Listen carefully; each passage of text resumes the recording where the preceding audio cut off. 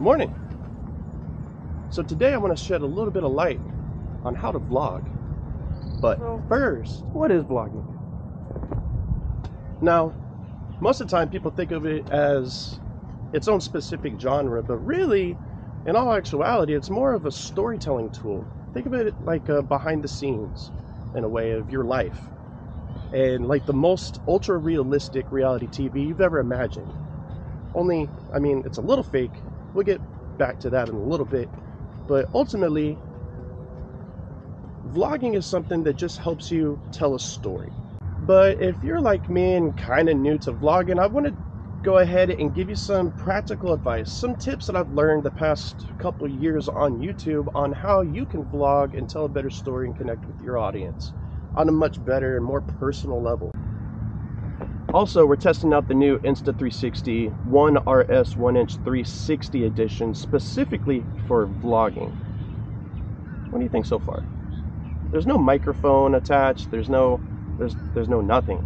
There's nothing. Like, this is all we're going to be using for this video specifically as you see it.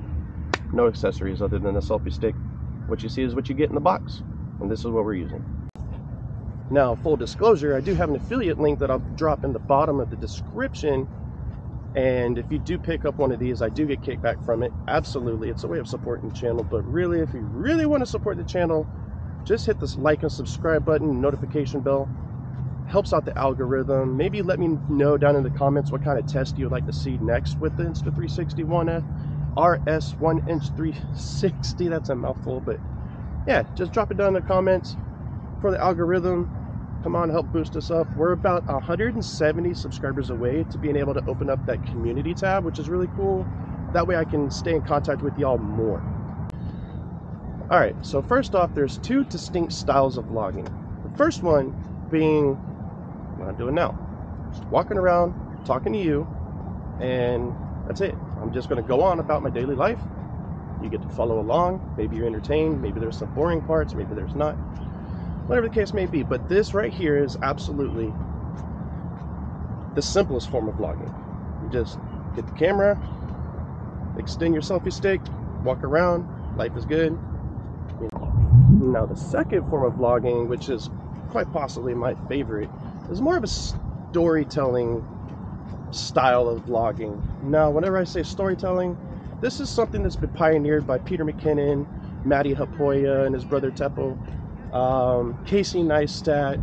You know, the list goes on as far as like vloggers and vlogging and whatnot. But the fact of the matter is, the way it looks like there's so many different camera angles with these creators, but really all it is a thought out process of what you're going to do, where you're going to do it, and what you're going to say when you get there. So this could involve, say we're going up to the sundial. You get a little shot like this, all cinematic, right? Then you can lower the selfie stick all the way, put it down on the ground,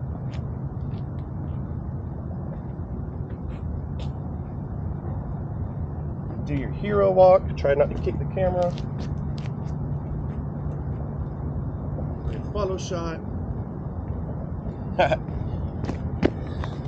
You see the cool part already? How necessarily I didn't even leave the frame. Anyways, so when we're talking about vlogging, obviously there's gonna come a point where we need to talk about gear. And now, typically I've always told people on this channel that in order to vlog, you don't really need much gear at all. But also, I've been using a Light Chaser Pro kit on an iPhone 12 Pro Max with a DJI OM4 gimbal to get those smooth, steady shots. I also have a Rode Video Mic NTG that hooks onto it with light and everything else, you know, to combat this. I have the ND filters and everything.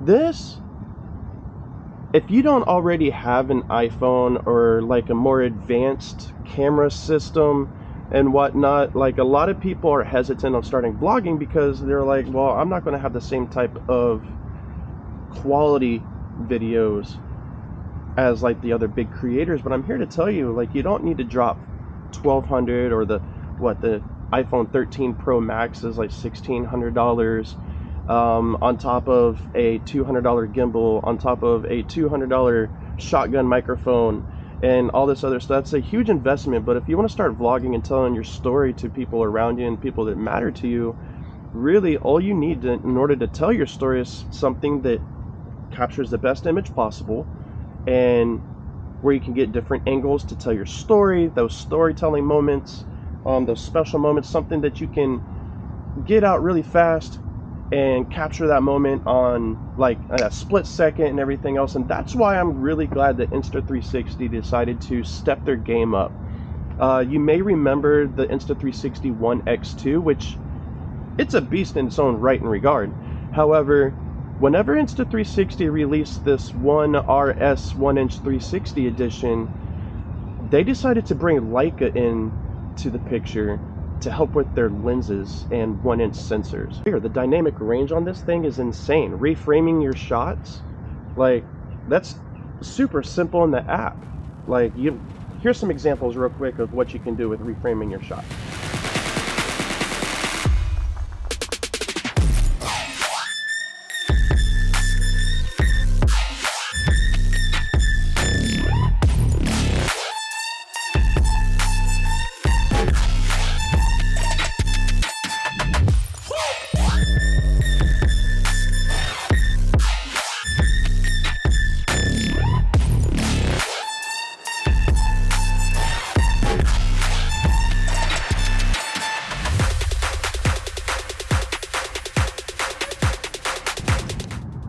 Reframe your shots to go 9:16 or vertical, so you can share it to your TikTok, your Instagram, your YouTube Shorts, little snippets, and then release the full widescreen 16:9, the full length version.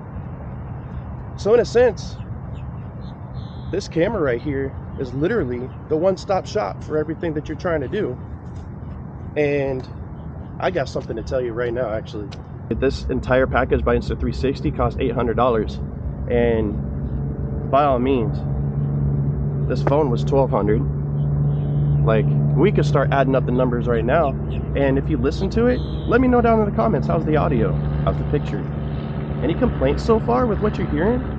I've got a bridge right over here that you could probably listen to, dump trucks going over the bridge and everything else. Most likely you can hear that, but you can hear me clear as day. And like, that's important. So not only are you getting full 360 degrees, you're able to pick up my audio, pick up audio in your surroundings for more of an immersive experience for your audience, and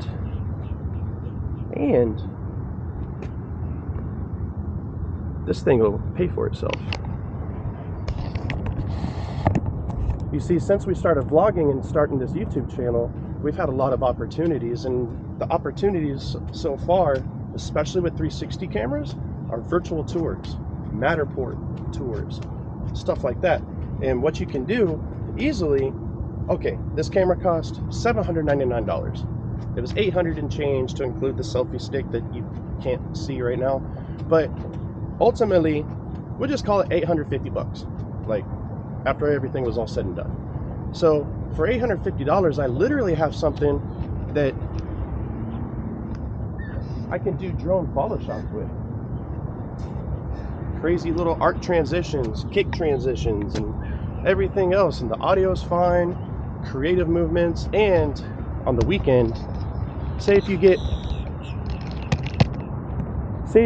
a job doing a Matterport scan, it's $100. You can do the math. How fast do you think you could pay this camera off after just offering some virtual tour stuff? Guys, not only that, with the 1-inch sensors, it's better low light capability. Guess what? Not only can you do virtual tours, but with this camera, you're literally getting the best virtual tour for your money. Well, not your money, but for your client's money. You're getting the best possible on the market. The only camera that ever comes close to this is the Theta Z1, which you're going to pay $1,200, $1,300, $1,400 for anyway. Like, honestly, this is a complete game changer for me and this channel. I'm going to be using this a lot more. And And one more kicker, like I mean, they keep on coming and coming.